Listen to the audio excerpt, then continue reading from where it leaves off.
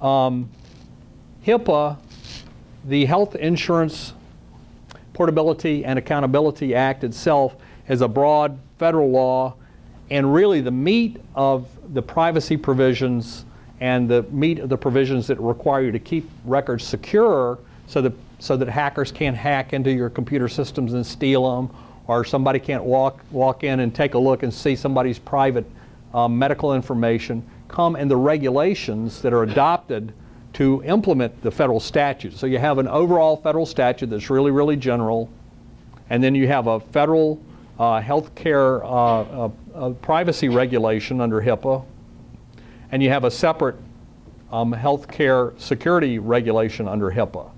So those are more detailed. They're in the Code of Federal Regulations. You can look them up. The book talks about those two different provisions, and that's where the real meat of the act is, as far as keeping medical records confidential, protecting the privacy of individuals, giving individuals a right to correct incorrect medical records, and things like that.